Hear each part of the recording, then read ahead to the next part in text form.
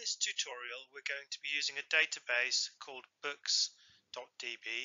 This can be downloaded from the bit.ly link bit.ly/ml-books. We're going to use the select operation to get data from the database table. So that will include different records and different attributes. The first select operation we're going to do is going to select everything, the entire table. So let's see how we do that. So we do select star. So the star is a wildcard, and that means we're going to select every attribute from, and then this is going to be from books. So books is the name of the table that we're extracting the data from. Then we click on run here, and we can see here this is our entire table. So it's only a small table.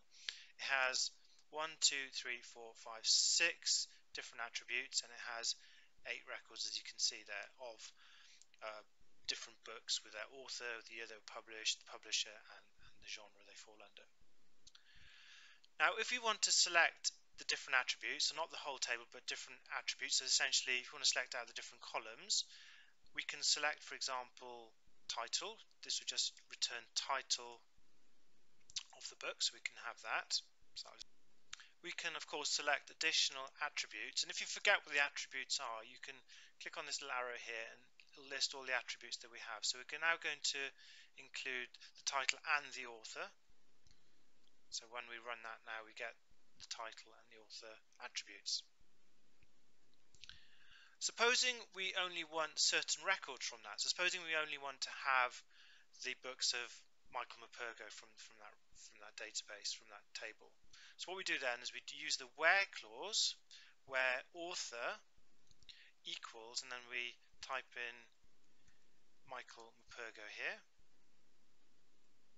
Make sure we're spelling it correctly, and then we make sure we put that in speech marks, and then we run that, and that will return then only the titles by Michael Morpurgo. And if we want to only include publications since 2000, then we can add in another condition. So where author equals Michael Morpurgo and year published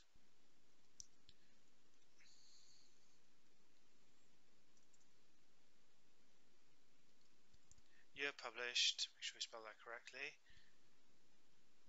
is greater than 2000. So that will return his books that have all been written since the year 2000. We click on run here, and again that's only one in this case.